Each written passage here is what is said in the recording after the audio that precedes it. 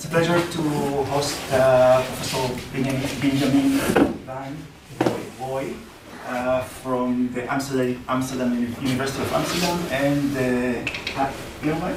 Rooij. And a good friend and colleague, co-editor of Regulation and Governance, on a topic that I don't know anything about, but it's really important, compliance and toxic corporate culture. Benjamin also will say a few words about himself and about his research and background, and then go on directly to the lecture. Thank you very much for being with us, Benjamin. Well, thank you so much, David, for hosting, and it's been a pleasure to finally come here and see you in your own university setting. So my name is Benjamin van Rooij. In Dutch, I think the pronunciation of my first name is similar to in Hebrew, Benjamin. And my work is on law and behavior. So I study why do people obey rules, why do they break rules. And I very much focus on what I call the ex-ante function of law. So if we make laws, how is it going to change behavior in the future? Whereas a lot of what we do in law school is ex post. Something bad has happened and we look at how do we assign liability afterwards. And often lawyers assume that by assigning the liability, they're also doing something for the future. Those assumptions are not really made explicit. The research today is one of the larger projects I'm doing. The other large project, and I just got an ERC consolidator grant for that, is on the behavioral assumptions of lawyers. And it's about how lawyers who are coding our behavior, how do they assume they can actually do so? Because lawyers do not receive much training in behavior. So it's looking generally, both at lawyers but also at humans more generally, at what are the behavioral intuitions that we have. So similar to behavioral economics, which questions the intuitions about statistics, my research tries to understand the intuitions people have about behavior. So it's developing a line of research where I've seen that all the science that people have developed over the years about behavior, it very seldomly really goes into practice. And I see that if I teach people, for instance, about the criminology of the deterrence, they see the science, but it doesn't really arrive.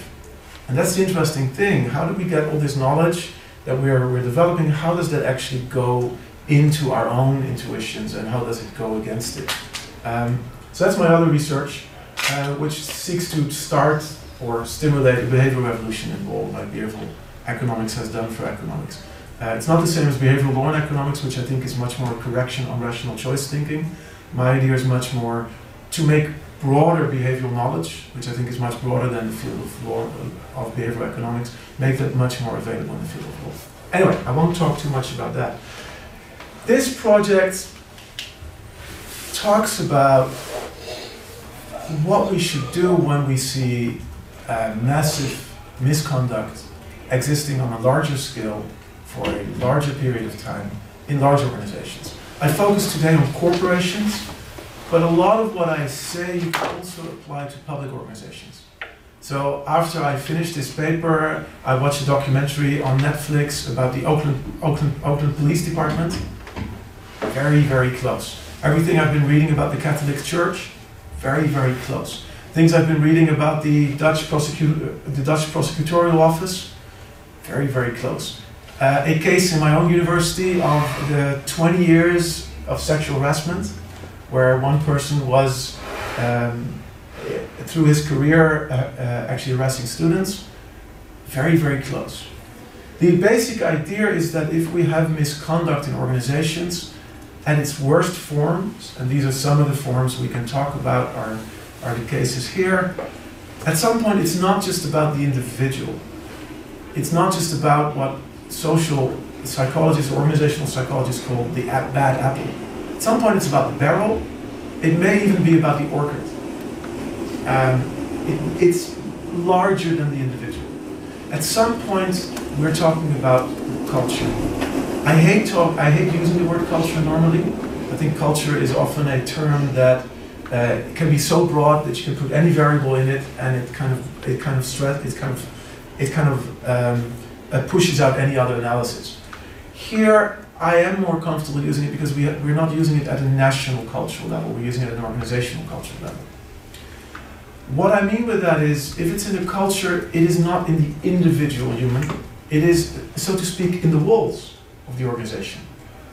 And if you're trying to address organizations who have persistent violating or rule breaking or other forms of misconduct, I'm not, in the paper, I'm not only talking about law breaking behavior, I've not acted as a lawyer in the paper, you cannot address it without addressing the culture. And we seem to have a cultural moment on Wall Street, even. There's several CEOs who've said after some of these scandals, it's culture. When I was at NYU last year at a conference, I ended up being at a table with several general counsels from large banks, including Bank Suisse and several of these others, as well as the general counsel of the New York Stock Exchange. And they asked me, what do you do? I said, because I was writing this paper, I said, I do culture. They all started to laugh. They said, we all do culture. And they asked, what do you do then? I said, well, I'm trying to use my knowledge as an anthropologist and somebody who also studies, I mean, I'm not a formal anthropologist, but it's more of the methods I've used in my fieldwork in China, as a qualitative scholar, as well as knowledge about criminology, psychology, and organizational science, to actually pinpoint where are the toxic elements in organizations that sustain these forms of wrongdoing. And suddenly they were all silent and listening. So I saw with different interactions I've had with lawyers, that also normal lawyers, when I left Irvine and moved back to Holland, I had like a goodbye with some of the practitioners I've been working with. Very different practitioners, not just regulators or top level people in banks. And when I told them about this project, they said, oh yeah, we get these questions a lot, we don't know what to do. So we've moved from, let's say, compliance 1.0, where you're developing a compliance management system, to maybe compliance 2.0, where sort of you want the compliance management system to do something on behavior, to compliance as culture. And there's different ways of looking at this. One way is to say, okay, we have to instill a compliance culture. Okay, so that's on the positive side. How do you get a culture that sustains good behavior, that makes people obedient? I'm not talking about that today.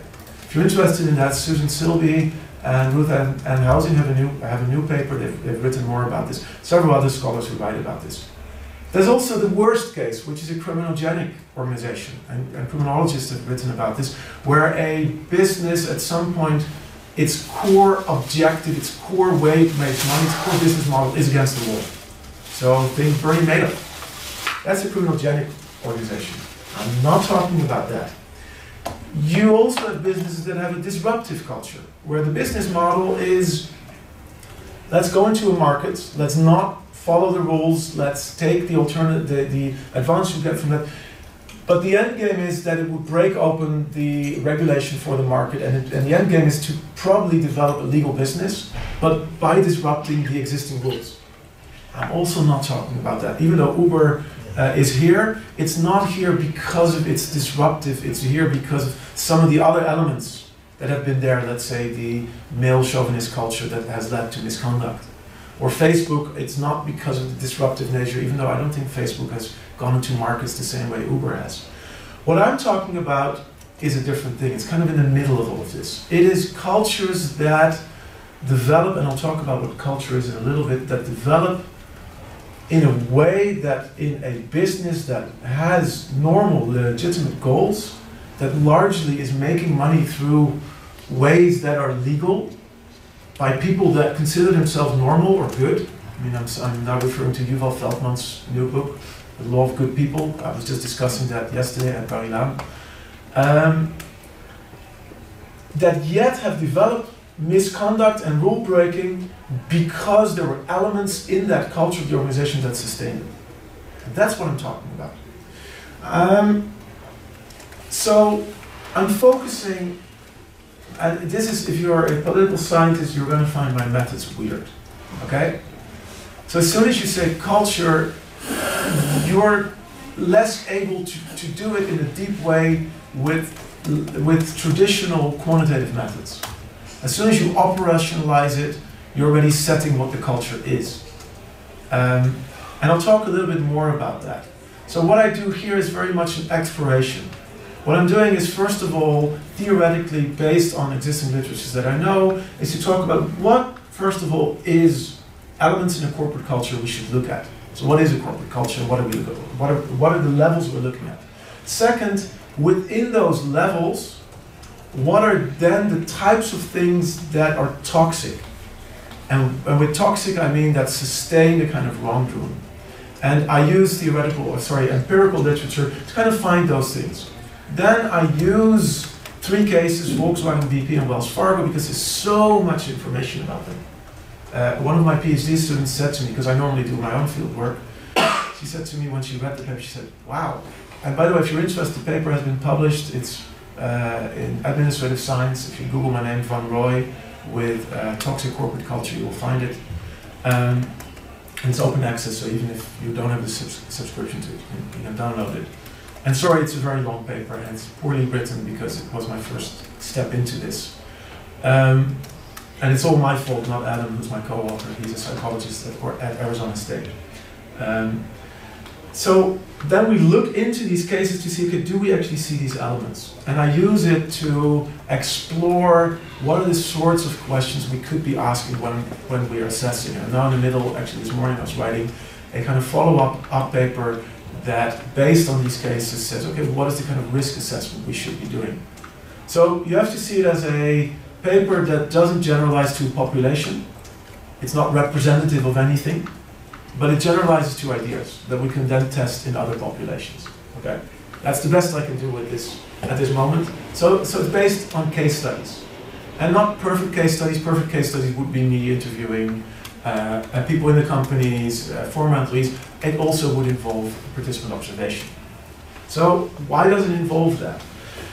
Organizational culture, and I'm following Shine's influential book, Organizational Culture, which has 30,000 citations.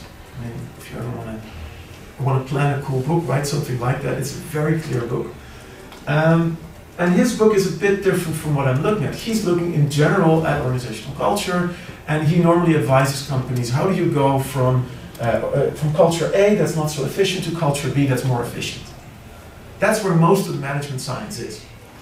And his ideas are very helpful. He says that there is 3 levels, but he uses different levels than I do. His levels are just the first and the second. He says there's structures, he calls them artifacts. These are the visible things of an organization. So you can see them in the rules, they've been written down, you can see them in the targets and incentives, you can see them in the kind of organizational charts, the hierarchy.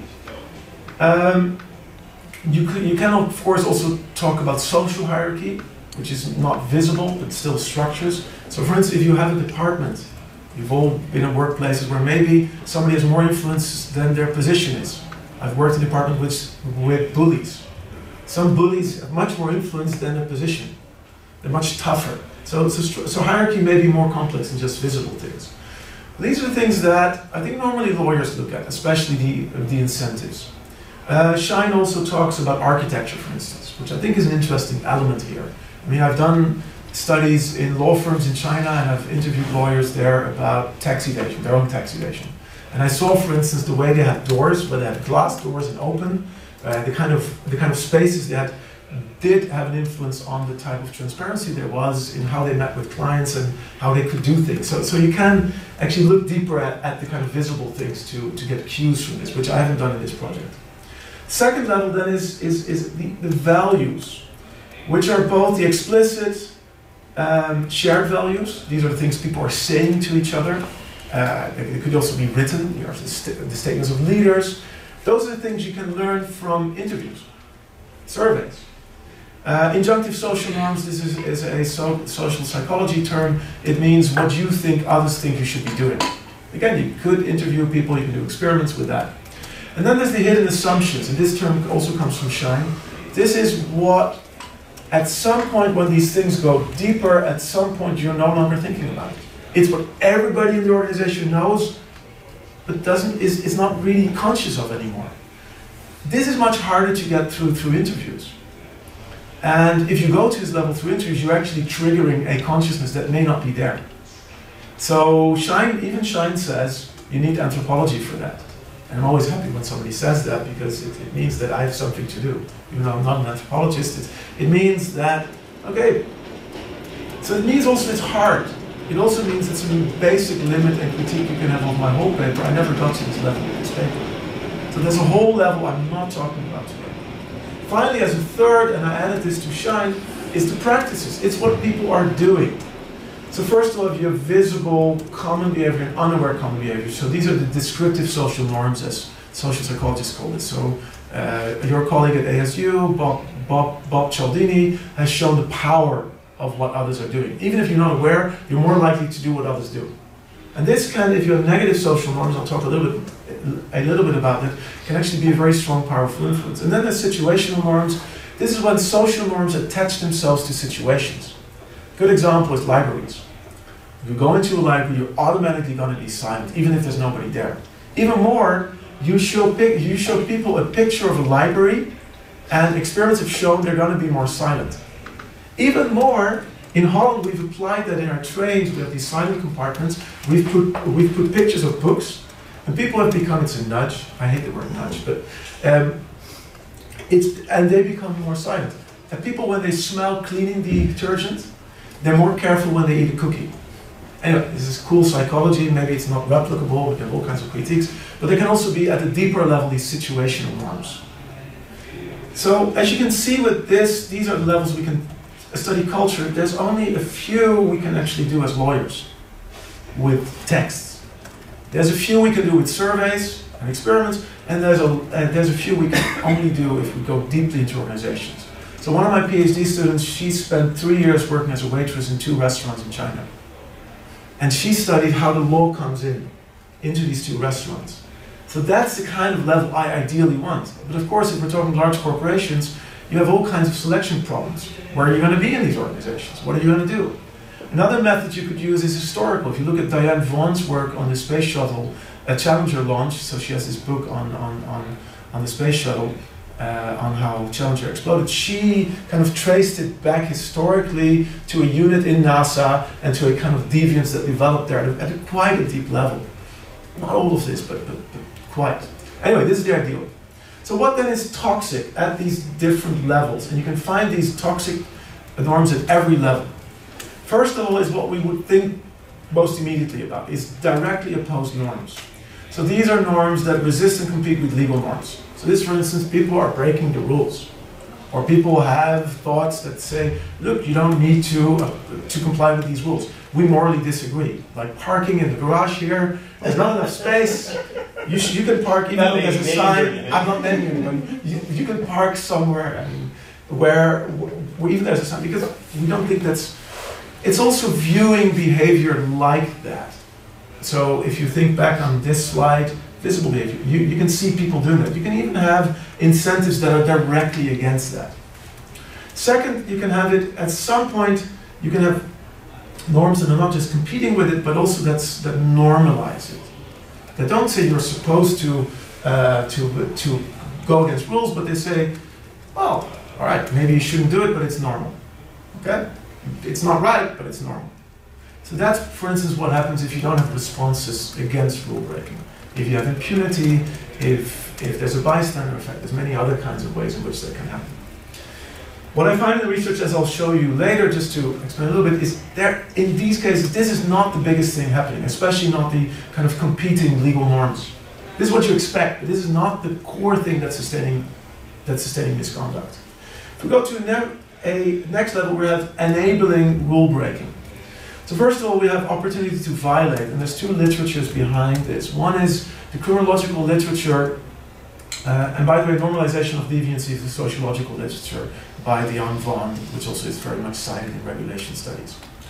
The enabling of rule breaking, the opportunity to violate means, okay, people are more likely to break rules if it's possible to do so.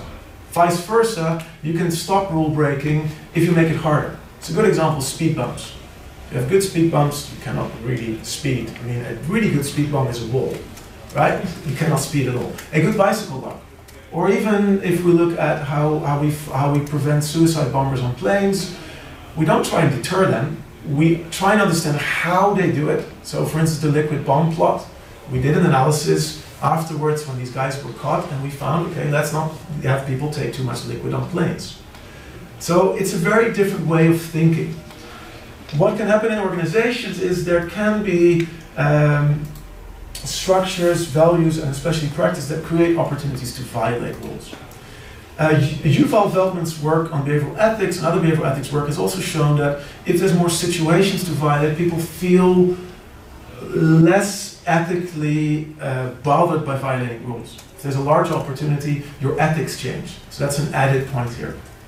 Another enabling of rule breaking is an idea that comes also from criminology and behavioral ethics. It's a paper from 1957, Sykes and Matza, that show that people are able to break rules because criminologists have asked, how can people commit crime? I mean, don't they have a moral thing? And they say, well, they're able to neutralize it beforehand by certain justifications. And there's several techniques.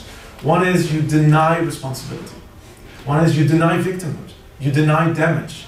Or there's the technique of the ledger. I've done so many good things, I can do something bad.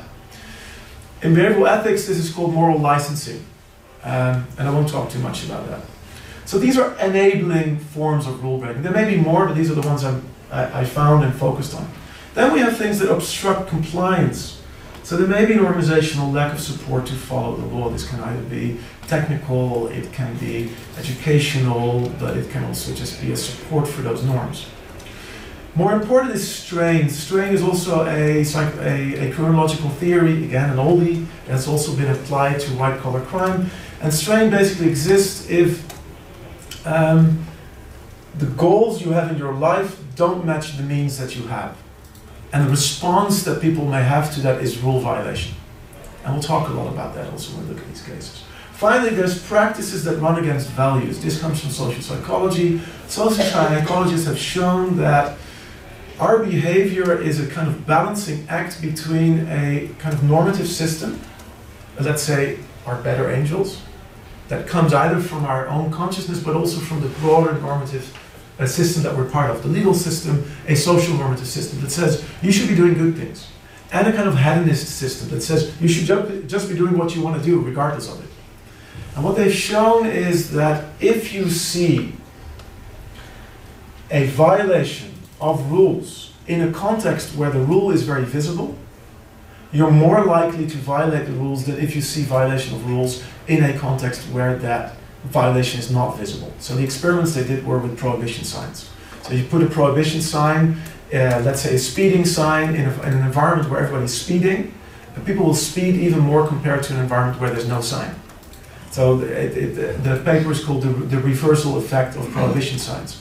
The bigger idea here is, if there's a disconnect between the values that are propagated and the practices that you see around you, the values themselves are going to be undermined.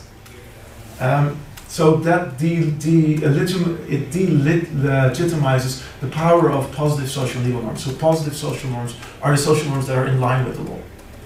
So sorry for the long theoretical start, but I think this is one of the major contributions of the paper, is to offer a framework of analysis that of course is not perfect, we're developing it, and there's probably a lot we can add. So with these three cases, I'm pretty sure you all know the Volkswagen case. Does anybody know in which year Volkswagen started to cheat on its emissions? Anybody? Well, you told us. Yeah, I told you. Anybody else? I was surprised. Anybody else? Just guess. Yeah. Any guess? About 10 to 15 years before it was revealed? That sounds reasonable. No, in 1973. 73. 1973. Of course, they weren't doing it with software, but they were using other techniques. They were fined. I mean, they may have been doing it even earlier. This is the first time they got caught and punished. The EPA fined them for $200,000 US in 1973. So there is a perfect case. Been going on not for a decade, not for two, no, for as long as I live, which is 45 years. I mean, well, I hope they stopped, but we still get indications that there is, for instance, with CO2 emissions, they again have been the car industry more widely. So Volkswagen cheated on emissions. They did so in a way that was conscious. They made a conscious decision with a small group. They didn't just do it in the case they were caught in. They did so much earlier. They also did it in the 90s. They They continued to cheat on emissions even after they knew that the regulators were going to find out. And I'll talk more about that. So that's a clear case. BP case is maybe less clear. I'm not just talking about Deepwater Horizon. So BP, in its operations in the US, it had three major types of problems. One was in Alaska, where it had a lot of leaking pipes. It had very dangerous operations, was a lot of accidents, and it kept on going. Then in its Texas refineries, they had multiple explosions, the worst one in 2005, killing, I think, 10 people. And then, of course, we have 2010, where we have Deepwater Horizon. So here again, you have a long term, starting in the 90s, of things happening. Wells Fargo is maybe least known outside of the US. I don't know if you know about it. It's a California-based bank where bank employees were found to, on a wide scale, have either sold clients products they didn't need without their permission, open bank accounts, open insurance, or even fraudulently open things for non-existing clients. And this wasn't just one branch, it was multiple branches, it was widespread, going on also for at least a decade. So here you have three cases that are quite well documented. What I do in these three cases is I look at 5 aspects in each case. Don't see this as more than it is. It's just a structure for me to tell a story in. What I do after each aspect is go back to the original framework to see, okay, am I finding these things and are they helpful for me in analyzing this? So let's start. In all 3 cases, we have underdog positions. If you look at BP, late 80s, early 90s, because of OPEC, I mean, BP used to do oil exploration largely in the Middle East. They largely did onshore oil exploration. After OPEC, they were kind of kicked out of the Middle East. It was much harder to get profits, and they wanted to have a lot of profits. They were, at the time, just moving toward privatizations, or moving from a state company. And the new CEO set a very strong, ambitious target. BP was going to be the largest in the world. How were they going to do that? They were going to do that through offshore exploration in high-risk areas where nobody was going to do it. So that's BP. Then if we move to Wells Fargo was a regional bank in California, wasn't ranked very highly. They got a new CEO. The new CEO said, okay, we're going to be number one in the world. And the new CEO had a way to do it. Let's sell more products per customer. And the campaign they had was called Going for Great, GR8. 8 products per customer. You know what the average in industry is at the time? It was less than 2. So they wanted to go 4 times as many as competitors were doing that. You're already seeing where this is going. Volkswagen also struggled, which is kind of hard to understand from a European perspective, because Volkswagen is, at least in Holland, seen as a very successful car company, very reliable cars. Also, many people have a Volkswagen. But in the global market, Volkswagen wasn't doing that well, especially not in the US market. So the US market, they were known for the Beetle, unreliable car with an air-cooled engine. Cool, but not good. And actually the strategy to work with Porsche was to show that an air-cooled engine, the Porsche 911, could actually be a good sports car. And sure, they had the Transporter, but after that, they weren't seen as something you wanted to buy as an American. I mean, correct me if I'm wrong, but yeah. So they saw a huge opportunity if they only captured that market. So what they needed in that market was larger engines, which Americans want, but at the same time, there was increasing pressure to also have environmentally friendly engines. And what they saw was that there were 2 options. One is go electric or hybrid, as Toyota has done, and several our companies. The other one was going for clean diesel. If you go for clean diesel, you have several options, and I have to be careful not to get carried away when I talk about engines. But 2 options you have. One is you use a substance, a blue substance, uranium. It's sort of urine, but it's not. It's uranium. But you need an extra tank. And they thought, because we're not a known brand, and also they wanted to keep the weight of the car down, so Mercedes, they put in a big uranium tank, so you never had to fill it up. But they said, well, if we put a big tank in, And we're not going to have any space in the boot. It means literally these kind of discussions at that level that we're talking about. And they're small cars, so Americans are not going to like it. So they had a small urine tank, which actually meant that it couldn't, either people would have to tank twice for gas and urea. Who's going to buy a car like that? Where you have to do the extra. So that was a no-go, even though it wasn't that expensive to install. Or, all right, they could find other ways, which we'll talk about later. There's other thing they could have done is have a catalyst in it, but that would force owners to change the filter, which again had problems in the market. So what we see with all these three companies have ambitious targets, yet they have risk-prone means to achieve the targets. Let's go back to BP. What BP did at the same time as they had these new targets for oil exploration, in order to get profits up, they cut costs. So BP became a cost-cutting company. What they did, they laid off a lot of their engineers. So you're going to do high-risk oil exploration without engineers. That's asking for trouble.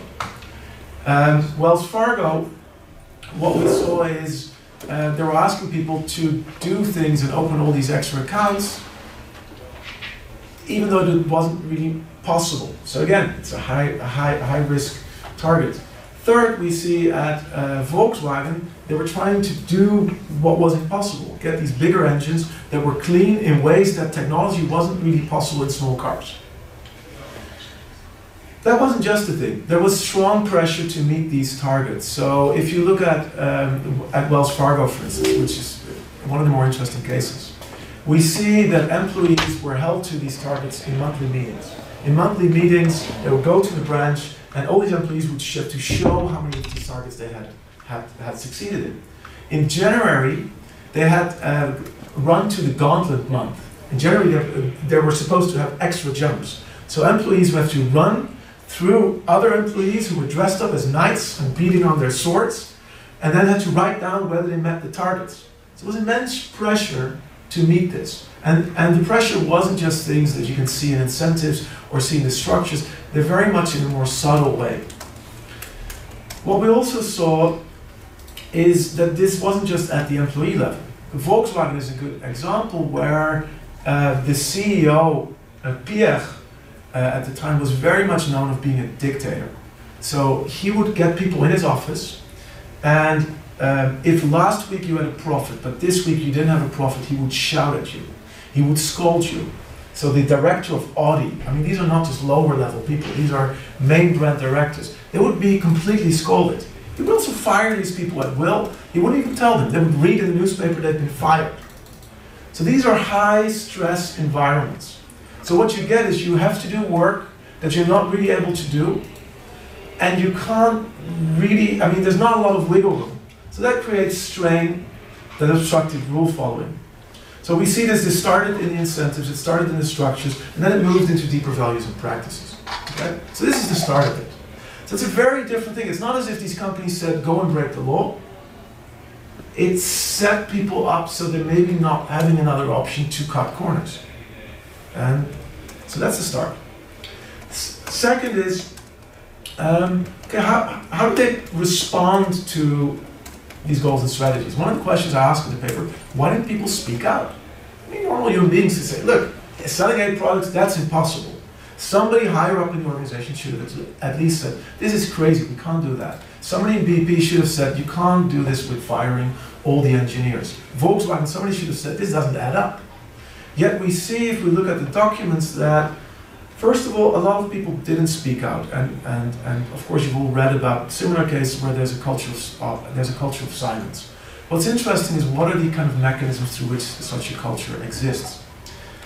Part of what we see is even when people speak out, nobody responds. So for instance, there's employees in BP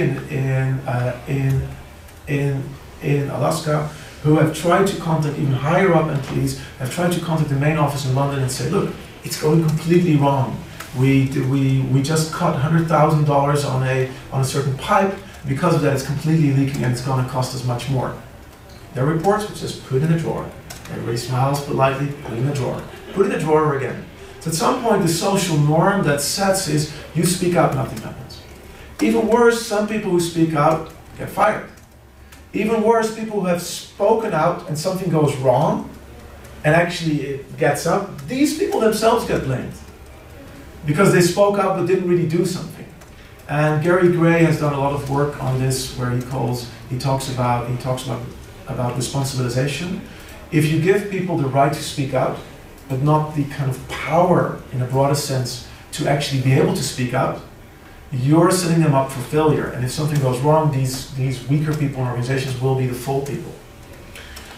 So we see some of the other elements that I mentioned here. It's not so much the hierarchy. They were very different in hierarchy, but it's how information flows. It's also the job security. Even if you have formal job security, there can even be high stress in those environments. And yes, there has been intimidation and also repression of speech. So all of this results in some of the cultural elements that I talk about here. Social norm not to speak up. That's the norm. You don't do it. Culture of silence. But it also creates an opportunities for rule breaking. If nobody's speaking up, I can break rules. Nobody says something about that I park my car in a way I shouldn't park it. I can park it there. It creates also more stress and undermines also support to comply. And we see this at different levels. It's not in the structures, but very much in the values and the practices.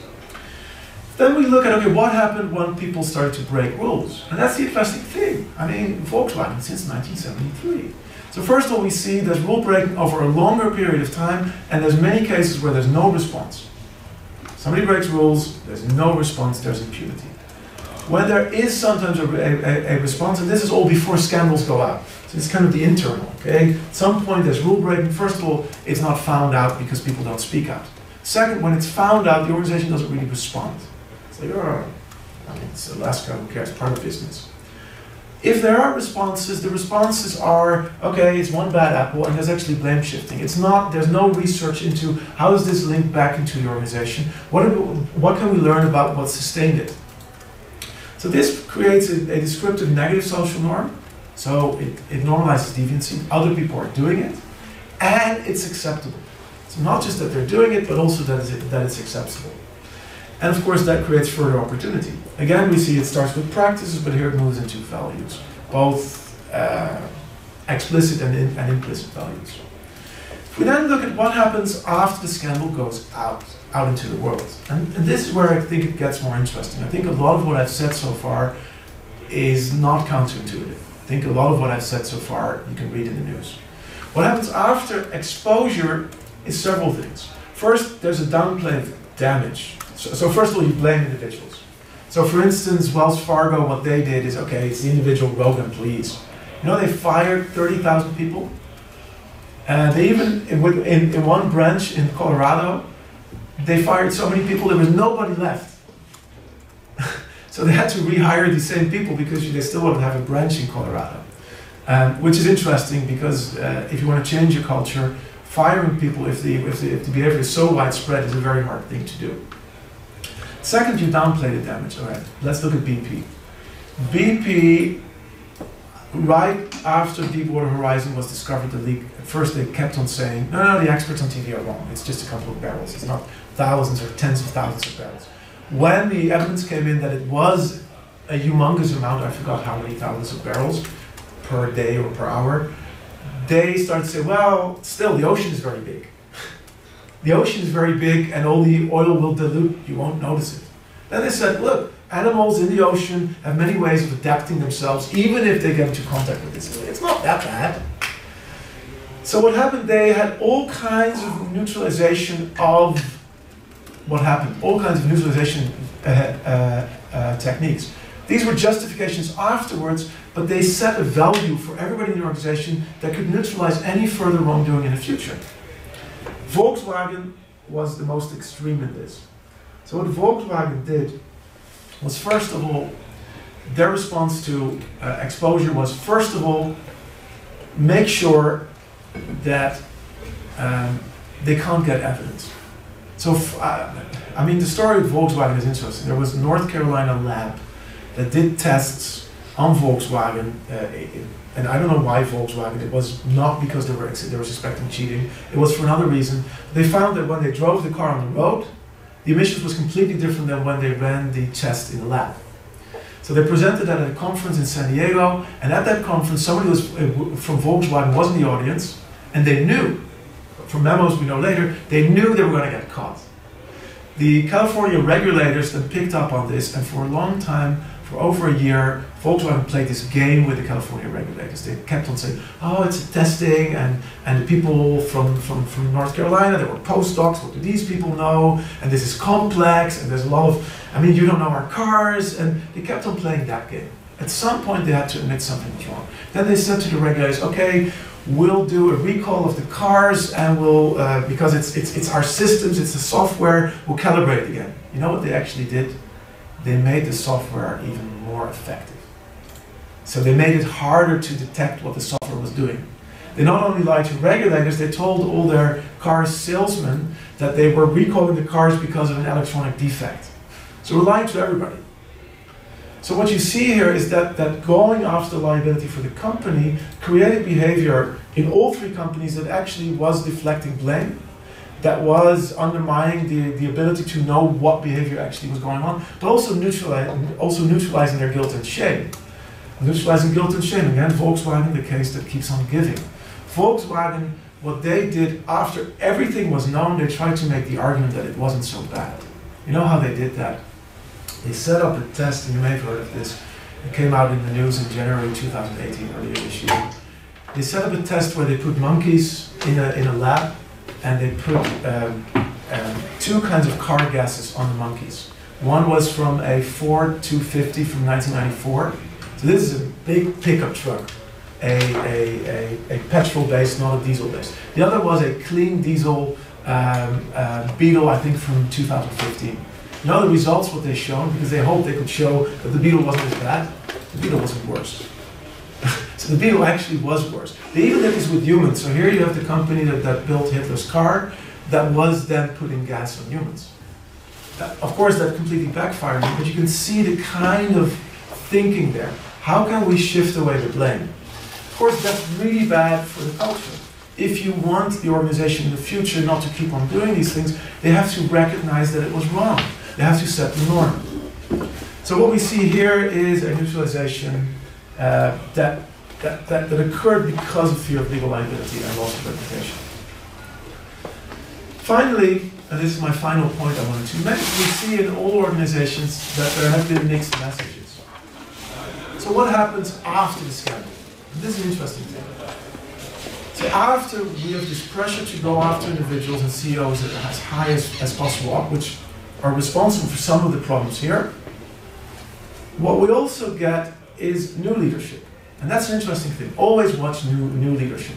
What is new leadership supposed to do? The whole literature says tone at the top is everything.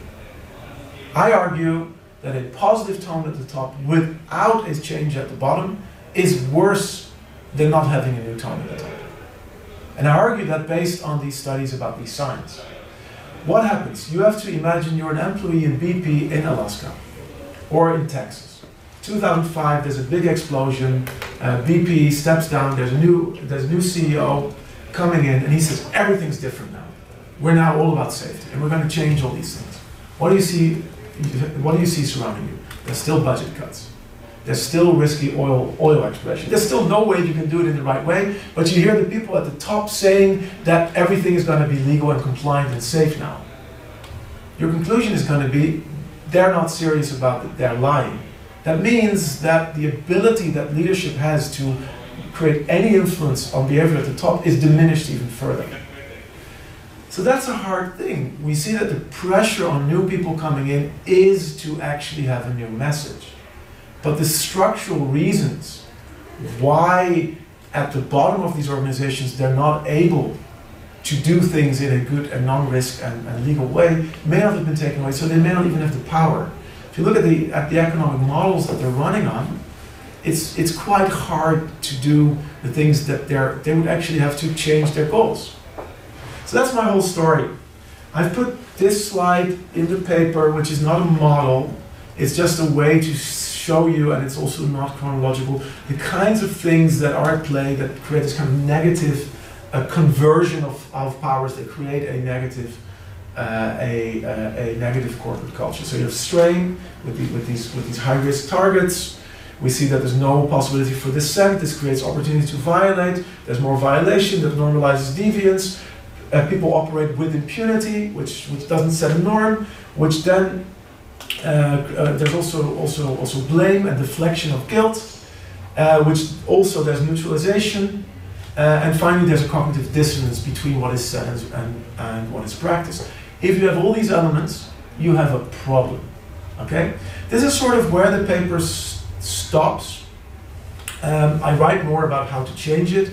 And I want to say maybe 5 more words on where I'm now. I've already spoken 45 minutes, and it's quite long. Sorry for speaking so long.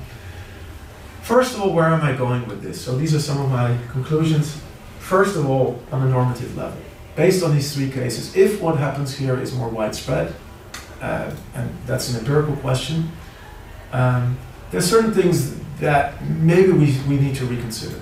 The first thing we have to really think about is, how do we respond as a legal system, regulatory system, society, maybe also as management, to these major forms of misconduct? And our gut response to go after the highest level individual in the organization, in of itself may be creating more of these norms and more of these negative norms. So we have to be very careful when we're doing that. What I argue in the paper is that we can maybe draw lessons from transitional justice studies. If we look at what we do after mass misconduct or mass atrocities, for instance, in Rwanda, in South Africa, there's a combination of punish the worst individuals first, and then create a safe setting in which we have transparency and we have ways in addressing the kind of norms that were there and trying to change them, which is very hard to do. Of course, in those situations, it's much more sensitive because you're talking about actual human beings having been killed or having been violently treated. Here, we're not so much talking about it, so I'm arguing for thinking about ways in which after the worst offenders have been addressed, we can have a truth and reconciliation type process that addresses some of these things. For instance, in my own law school, we've had this case, the person resigned, but still, we had structures that for 20 years, we didn't listen to complaints coming up. Our former dean didn't listen to that. He's now in the Dutch Supreme Court.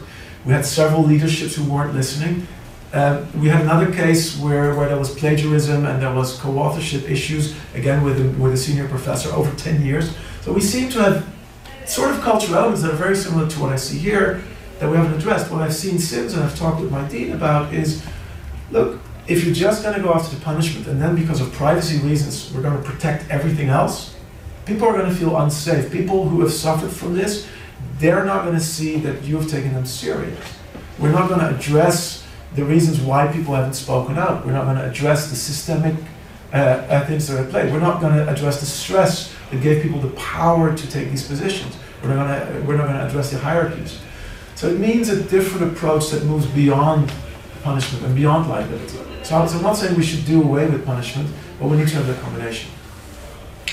In another forum where I presented this, I got questions about, okay, what does this mean for other corporations? So the argument I make for the worst corporations is that they should do forensic ethnography. If I was hired as a chief compliance officer at Volkswagen, you may have heard that they hired a new compliance officer and she was fired in a year because she couldn't get the job done. I would probably say let's hire a whole bunch of qualitative scholars to go deeply into these processes, as well as do the kind of analysis that I just presented.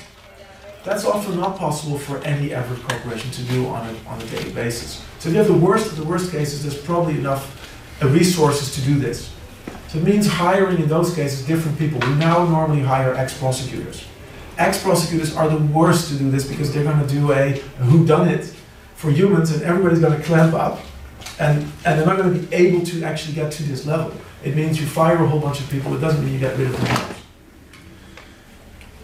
For companies that don't have these issues, and I'm now on the scientific board on culture and behavior for EY, former Ernst & Young in the Netherlands, and I'm developing this toolkit, if I use this consultancy word, of how do you do a heat map, a risk analysis on existing corporations. And I'm doing it based on some of the things that I've seen here.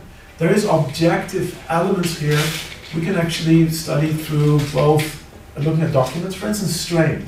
We can look at whether the goals that the company sets actually fit their needs. Also, we can do it subjectively through surveys. We can ask people about, for instance, whether they... thank you so much for your long attention, and I look forward to talk about this with you. Thank you very much, Benjamin. Okay. So let's take questions now. Who wants to start?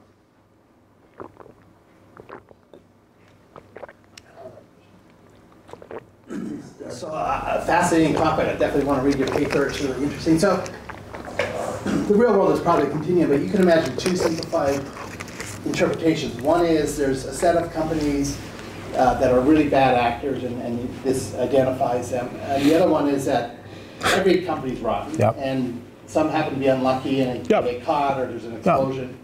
Yep. And how can you test those different hypotheses? Yep. There's an anecdotal thing on the BP. I was at a workshop, a meeting a couple of weeks after the BP, and a bunch was sitting with a senior vice president from Shell and Exxon, and yes. he was furious at BP. Yes. And apparently there have been efforts to kick them out of the American Petroleum yes. Institute because they were routinely violating yep. all these industry standards, yep. supporting that yep. they were rotten actors yes. compared to these other ones. Yes. But how could you test yep. when you can't get into yep. these other ones yep. really to see? So that's a great question. That's the basic problem of studying compliance. We don't know it's the iceberg.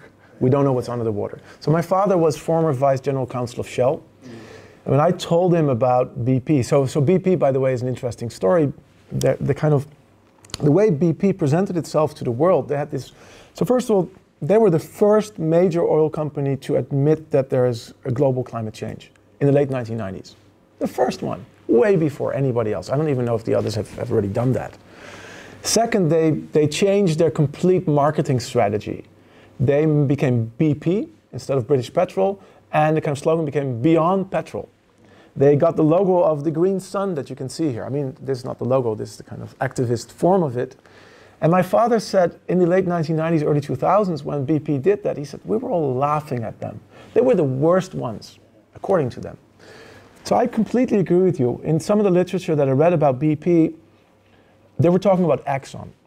And some of the scholars that I read were saying Exxon is the best company after Valdez in terms of safety culture. So I mentioned that at one other talk that I did. Some of my colleagues came to me, white collar criminology, said, look, he has a new book on Exxon. They're horrible. So my basic reaction is there's two ways on dealing with this. First of all, once companies get caught in scandals, at least those companies are really bad and we want to address them. What I see is the way we now address them is not right, and we want to change that. So this paper, it's really focused on those.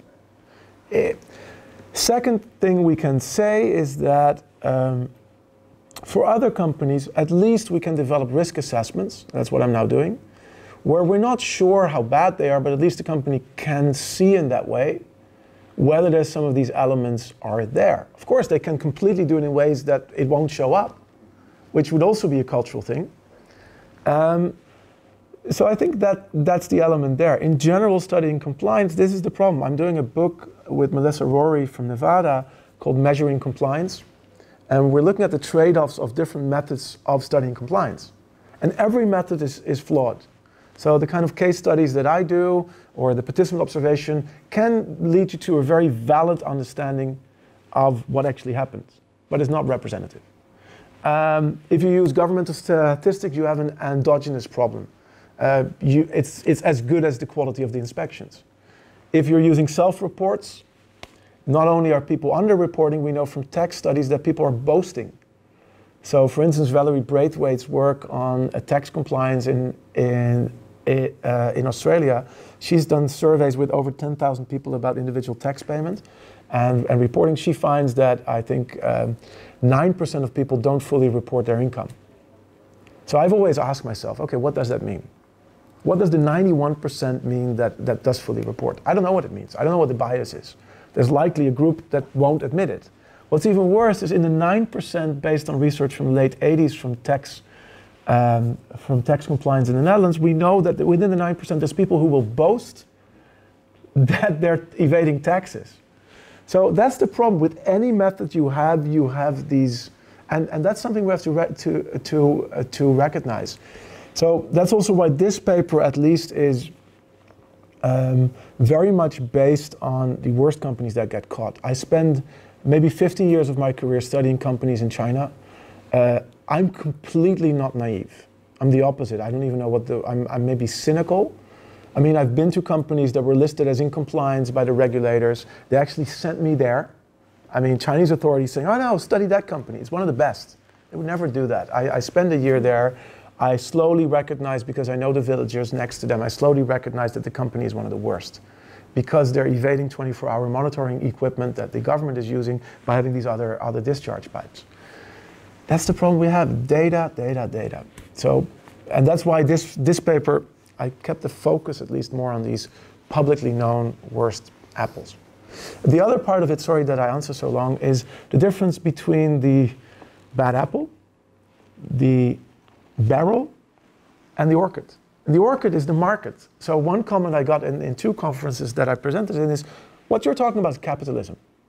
Basically, the basic problem here, when you look at the strain, and when you look at kind of why they make targets that are unmeetable, it's all capitalism. So actually all the companies will have these problems, and it's the broader structure. So if you want to change these cultures, good luck. You're not just talking about the company you're talking about. And my counter argument to them was, but I can't prove that, there's still variation within that structure. I can't prove which company is more, but I'm pretty sure there's worse companies and better companies. But you're right that we don't know which ones. Yeah.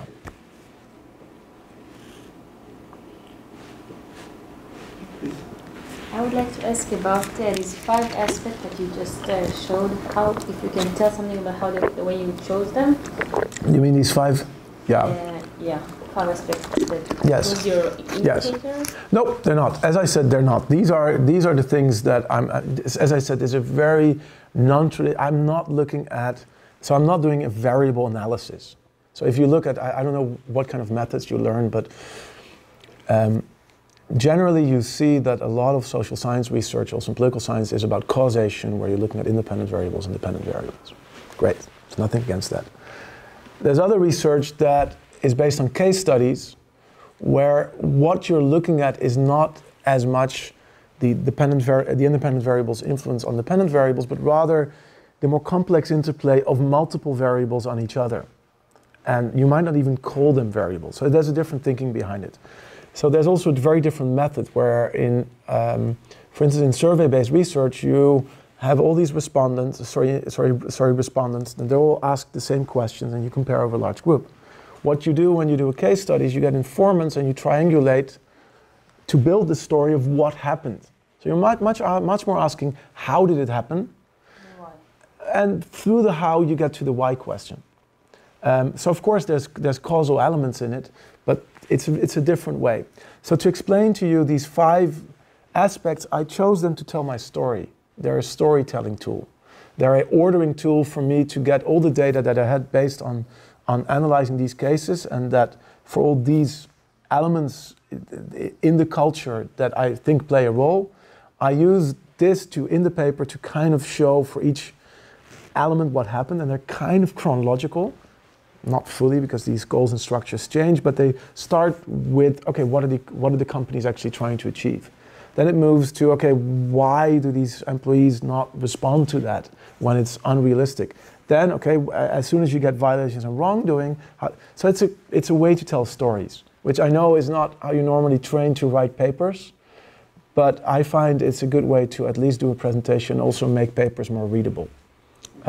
So it's not a strict analytical tool. It's just a structuring tool for myself. And you got an idea how to choose them because you got familiar with empirical cases? Yes. So it's inductive. It's grounded, it's reading deeper and deeper on these cases. That's also how it's an iterative process. I studied the cases, I knew the literature beforehand, and I saw that these elements were clearly there. Not that I just picked these because of that, but these were the things that I based on reading the literature. So it's a very different type of project than you're used to. And there's a lot of journals that would never accept it, also because it's 40 pages. Yeah. Okay. Leila, please.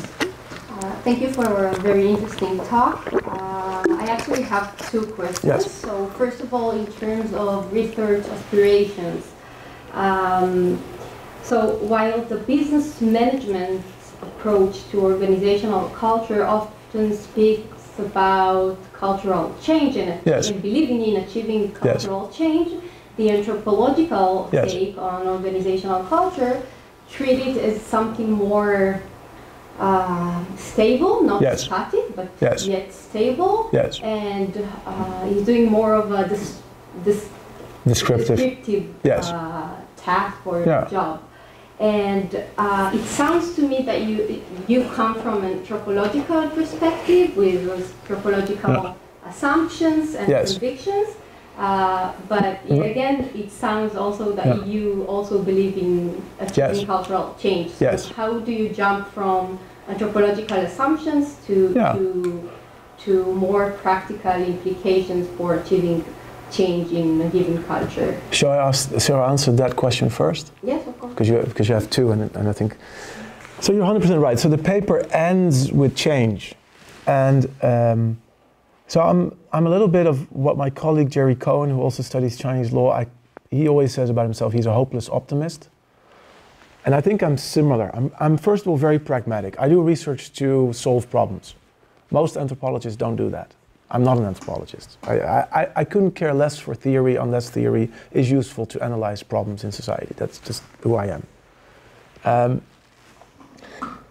So I do this analysis, first of all, because I think the descriptive part of it and even the analytical part of it is very important for practitioners to grapple with this idea of culture. They have no way of grappling. I mean, for instance, Wells Fargo developed this. Consultants sold this tool to Wells Fargo to measure their culture by doing a survey whether people were happy or grumpy, and if it dips below 8, so the happy-grumpy ratio, they have a cultural problem. And I think it's one variable that's important. It indicates strain, I think, but it just doesn't really get us to a kind of more holistic analysis. So the core thing here is to help people think about what are the kinds of things we can look at in these worst cases that become public. Second step, which is I'm now working on, okay, for other cases, how can we do a risk assessment if these companies really want to do that? Of course, that's a big if. Again, I can use the same type of information. Of course, it should be iterative. Everything I found here may just be something that's a first step. We probably find other variables. We can add them later. We can also see that others are not as important. That's something where we just have to add case studies. It's not something we can easily do through traditional quantitative means because each case is so complex. So we just need to have a bigger, broad body of case studies. And also probably more people with other literatures as information. About change, when I look in the management science of organizational change, first of all, most of that science is not about toxic organizations. Most of it is about normal organizations, if that even exists as a difference. But it's about making them more efficient. But I think there's a lot of things there that we can look at. So first of all is changing personnel. So Shine in his book already says, sure, you got to fire a couple of people, hire some new people. Questions here is, how do you know who to fire? How do you know that the people you're hiring don't have the same values and practices and mindset? Maybe it's the industry. Maybe it is capitalism. Then we have a major problem. But for instance, with banks, I think it's pretty sure that there's several certain things. Same with oil companies. At certain levels, with Volkswagen, it seems nearly still after that crisis, I read a news report that 97% of diesel cars on the roads are not in compliance with the emission norms. All the car companies were doing it. So that's the first step. It's to think about your personnel. You can't change all the personnel. You can't. So what you then need to do is to get into the mindset of the existing personnel. One is tone at the top. So I already said that if you're going to do tone at the top, it has to be combined with a real change in, for instance, how you set your targets and the means for that. So for BP, I would say lower your goals, invest more, reduce your profit. Problem, of course, is who's going to listen to me. The only way you can get them to listen, and this is the kind of conversations I've been having with my dean, for instance, is if you show them that this is a matter for survival. if you can show that the whole company goes bankrupt. The problem with the 3 cases I just mentioned is Volkswagen became the biggest car manufacturer, biggest car seller after the crisis. BP also became the #1 oil company, and if I'm not correct, after Deepwater Horizon. I think Wells Fargo also, in the midst of all the crisis, became the #1 bank in the world. So it may be harder to convince them, but at least we have some things. For instance, if you look at a public case, the US Athletics Union has now filed for bankruptcy because of the sexual misconduct or the sexual assault cases. I mean, and I saw when I was talking with my dean, I actually sent him that news, sent him news about CBS, and I said, look, this is what can happen. Our students have been harassed by a professor who hasn't responded. Parents can tell their students don't go to Amsterdam University. So that's something we have to think about. Is CBS an ultimate case, because nothing seems to be happening with CBS? It's early. It's early. Well, most cases nothing happens but firing individuals. I mean, to be honest. So I do care about the change. At the same time, and you're right, that's probably sort of the. I'm an amateur anthropology. Amateur anthropologist of me, or maybe the scholar of institutions, I mean, knows how hard it is. If things are set at these deeper levels, and especially if it's also embedded within a market, within having to meet shareholder targets, which I didn't really talk much about, it's not going to be easy. So within that, sure, I'm willing to look at all the things we can look at. The question is, can you sell it? Especially when the company is not at a survival stage. So the other thing is, how do you get rid of values that are in the brains and that are more deep? Shine talks about unfreezing. So unfreezing starts with a shock to the company, which means that the tone at the top is not now we're going to do everything different. Tone at the top is we're going to die. We're all going to die unless. And that's the thing that's interesting to look at, but I haven't seen enough evidence scientifically how that works in these types of organizations. It's probably also very difficult to study. So that's the kind of balance I'm in. I try to stay away from it and focus more on the kind of analytical framework, because I know we can add value there immediately. I would find it hard if you ask me now, what can we do immediately and still keep these companies running in a way that they're profitable? So, and I'm not an expert on profits, obviously. Your second question. Or did you have a follow-up on that? No. Okay. Just continue to the second question. So my second question relates to methodological choice. Yes.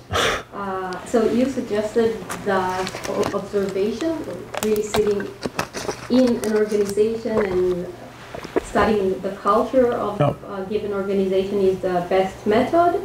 But I know that other researchers argue that it's not such a good method, because when you become part of the organization, you can start identifying and adapt to the organization's logic and values and norms.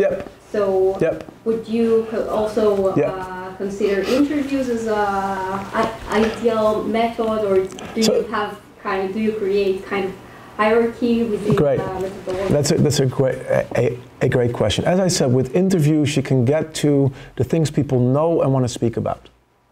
So you can get to the cognitive, deliberative level, and you can get to things they actually want to talk about. What we're talking about here is both things that are at the unconscious level, that are not fully aware. Sure, we can trigger them with surveys or interviews, but it's harder. Second, we are talking about behavioral practice in every day, that we can ask them what they see, but they may not be able to see it or willing to talk about it. So I think surveys are definitely part of the toolkit. So I believe in mixed methods with these cases, ideally. But part of the mix, ideally, for the worst cases, should also be observation. I'll give you an example, and you're fully right what happened. So one of my former PhD students, maybe David has met him, he's called Cheng Xiang. And Cheng Xiang did his PhD, and he didn't finish because he went into high finance. He only had to finish one chapter, and he's now told me he's going to go back to it. So Cheng Xiang did his PhD on two people. I have some weird projects. So one PhD on 2 restaurants. He did it on 2 people. So he did a participant observation of a year in an environmental protection bureau. So he, as a law student, he came in, they needed him for some work. The environmental protection bureau with the inspection unit, it was 2 guys. And he was a year with them, going on inspections. When he came back to Holland after a year, he had gone native. He was completely like people there. It was very interesting for me. It was as if I was running kind of a spy ring and I was deprogramming my agent. And that's actually what then is part of the technique. So anthropologists, their technique is twofold. First of all, it's all about note-taking. And the notes that you take in the beginning are the most valuable. So when I look back at my experience in the US over 5 years, the first year is where I had my biggest ethnographic observations. This is my first week in Israel. This is also where I'm very aware that everything I see is special. I can now see things as a complete outsider, as a novice that later probably I won't notice anymore. So a good trained anthropologist knows very well to do good note-taking and to do very detailed note-taking, which is, I think, compared to other methods, you're the measurement tool yourself. So you have to hone those skills, which is one of the hardest things to do. Not everybody's good at that. So I know Bridget Hutter, for instance, she told me her training kind of came from her father. Her father was a policeman, and he would ask her when they went out shopping to observe which people might be stealing, and to kind of observe who are suspect people. Some of the same techniques anti-terrorist police are using are the techniques of anthropologists. It's these small observations and learning to memorize, learning to make notes. The second is being very aware what happens with your own values. First of all, that they don't filter so much, but also how they're changing. So anthropologists, good anthropology, are very much astute to this. It's not easy, so it's very easy that it goes wrong. So I would say if you, and that's why I'm saying that I hope anthropologists become more involved in this, which is a two-side thing. One is, do people want to hire them? It's a high investment of money compared to doing a survey. So it's probably only going to be the worst cases where I hope that in a settlement, the U.S. Department of Justice says you got to hire at least 20 anthropologists. Second is, are anthropologists going to be interested in this? And are they able to speak to people in practice? And I've seen too often, and it's changing, for instance, Amsterdam University has a degree in applied anthropology, but too often they've just been speaking to themselves and not to things of change, and that's going back to your first point. So I think we need both. We need the interviews. And to say one other thing about interviews, I've developed this interview technique to get to the deeper levels of consciousness and to also get through these sensitive questions. So first project we did, which I did with Anna Laura Wainwright, who's an anthropologist at Oxford, and several colleagues in China, including Yun Mei, who is one of my PhD students who worked in the restaurants. We did a project about citizens living in a village next to a factory, and for years they've suffered from pollution, over 3 decades. They lost their livestock, cows that they used to plow the fields no longer, they all died. They got weird diseases, they had economic costs, and the company would give them a little bit of money, but that wouldn't cover their cost. And over 30 years, they didn't take much action. They would blockade things every now and then at the factory, but they never went higher up. Only in 1985 did they have one complaint to the township level, which in your eyes would still be a village.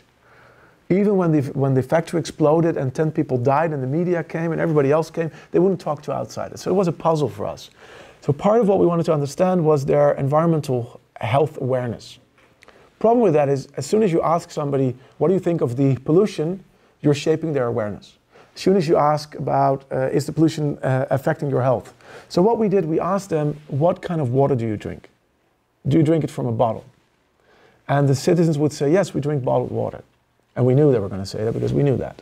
Then we say, oh, since when? Well, since 2003 or 4 or 5. Oh. And then we'd ask why. And then explain pollution. We'd have these open questions. They would talk more about it. We would not make these sounds like, I mean, all these kind of techniques. And they would talk about, we'd let them talk as much as they could about what they saw the pollution was and what the effects were. And then we had our activism question, because we're studying activism. We'd say in Chinese, 怎么办? What can you do about it? And again, open question, and we let them talk. I did a similar thing with tax evasion of lawyers in China. So here I am interviewing 100 lawyers about their own tax evasion. So I would ask where they're from, because I needed that as a variable. I would ask where they studied, how they were hired, which all helps me to understand the kind of hiring procedures in the firm, their values, some of the organizational elements. Once you have set a price, and that was sort of my compliance question. Even though I didn't fully study compliance, I studied more how they behave with others in returns. And they then explained to me, some would explain, all right, then we get a stamp from the firm, we get the money through the firm, and it was completely according to legal standards. Some would say, no, we get the money and we just take it in our pocket, which is illegal. And some, I would then ask if they said it completely legal, I would kind of look at, oh, always?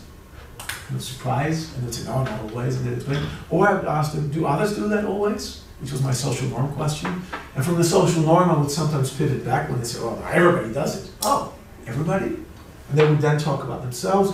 And then I would leave it for a bit because it gets sensitive. I would ask, is it risky, which was my deterrence question. I have a paper about that. And then at the end of the interview, after talking about non-sensitive issues like, do you ever do things outside of work with your colleagues, and getting to the culture of the firm from operationalizing a different thing, had a small survey about the ethics of their boss. Everybody loves filling that out. 12 questions, talk about your boss. At the end, I'd get back to tax. And I'd ask them about, there was a tax reform where they had to go from a 12.5% tax rate to 40%. They were all angry about it. The 40% tax rate did give them reductions, but still they probably have to pay more. And they were so angry that... And you have, even if you take enforcement away, you have a socialization of people in the organization where they care about safety as an intrinsic value, where maybe they care about compliance as an intrinsic value. So that's maybe the ideal where you want to go. Maybe I'm too cynical to believe you can actually go there in most cases. So that's why I've not focused on that. I mean, that's going back to your point. But there's a focus on that. I mean, there's a lot of talk about that. Also because companies want to show to regulators, there's a very practical element. We have a compliance culture. And it's part of our compliance management system is to foster a compliance culture. On the other end of the continuum, as I said, is you have the criminogenic corporation. And this even goes back to Sutherland's speech in 1940, but also Clinnett and Yeager talk about this. And that's more of a criminological concept, and that's organizations where breaking rules has become endemic and maybe even part and parcel of how they make money. Of course, the worst part, if you go there, is organized crime, where the organization is criminal. Okay, that's even worse than that. It's not criminogenic, it's organized crime, where you're not, I mean, of course they have cultures too. I mean, culture of silence is a core element there. But one before that, it's still a business that seems normal, seems legitimate, but the way it runs, I mean, Bernie Madoff is a good example, is based on, let's say, for instance, fraud. Or it's, okay. So I think those are on the extreme sides. If I put toxic corporate culture, I would put it, if these are the most extreme, I would probably put it somewhere here, far away from compliance culture, closer there, if we want to put it on one line. Then the question is where we're going to put disruptive culture, a disruptive organization. That's an interesting one. So disruptive organization has a business model that at its core, I mean, depending on the one, but I think Uber, Airbnb are very interesting. They have opportunities for profits only in markets that are so far regulated in a way that creates inefficiency. And by breaking the regulation there, they can tap into the inefficiency in a way that others couldn't. So the question there is, what is their end goal? Is their end goal to have a regulatory change, which I think is their end goal? So their end goal is at some point that in that new market, because they were the first to go in, they're going to be the dominant player, but at some point when it gets deregulated, Of course, when they go in, others can go in as well. So there's still going to be competition. But at least what they do in the future at some point should be legal. So I think that's an important, I mean, that's one type of disruptive company.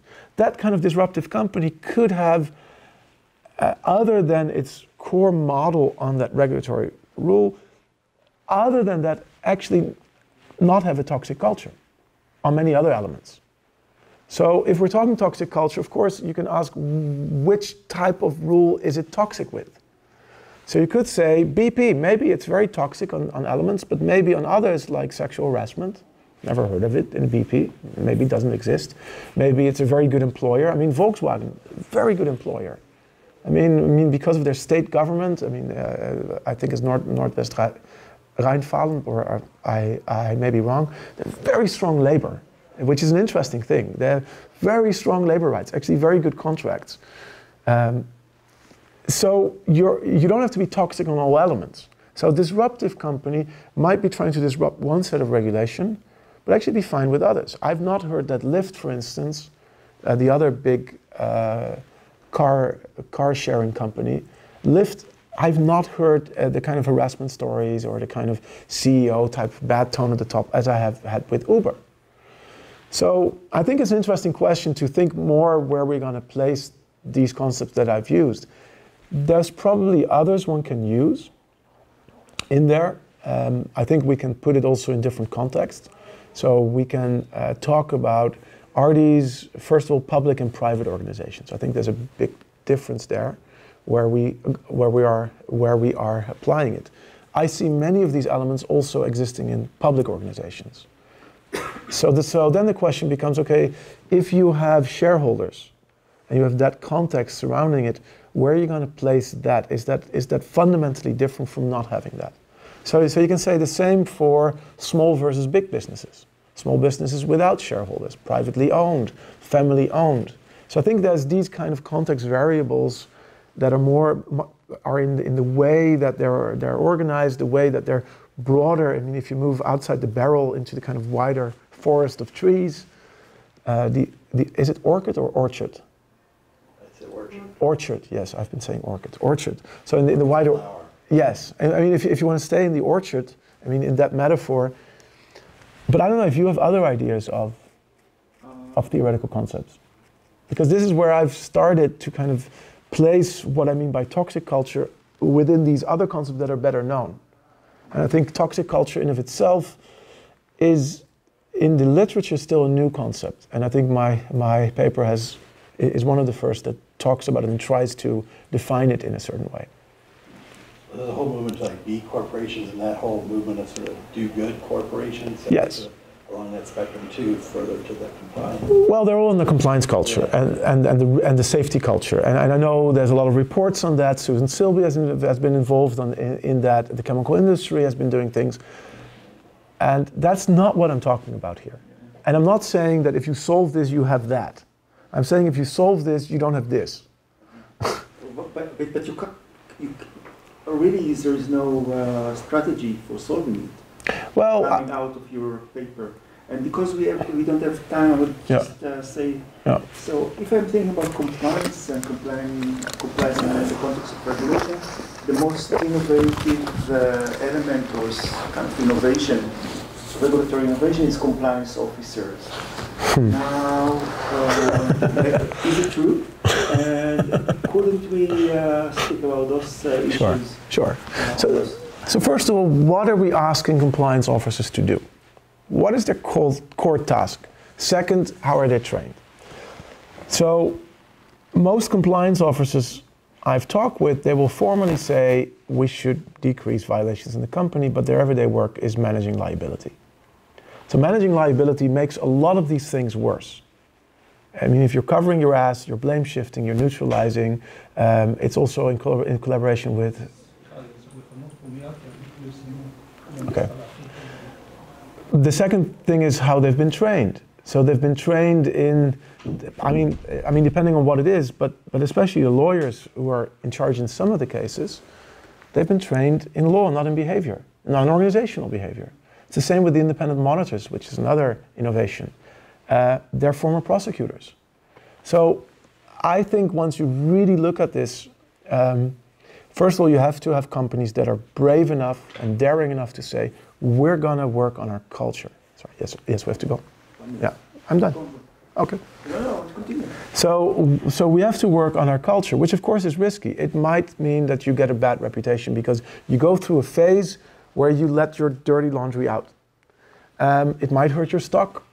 It might make things worse. That's what I've been talking about in my own school in terms of how far can you go in the kind of truth and reconciliation that you need to do. So I think right now we're not even close to this. And I think some of the discussions about a safety culture and corporate culture, compliance culture, that's where the compliance managers are. And I don't think that's solving these issues. It's not even looking at these issues. So. Thank you very much, Benjamin. Okay, thank you.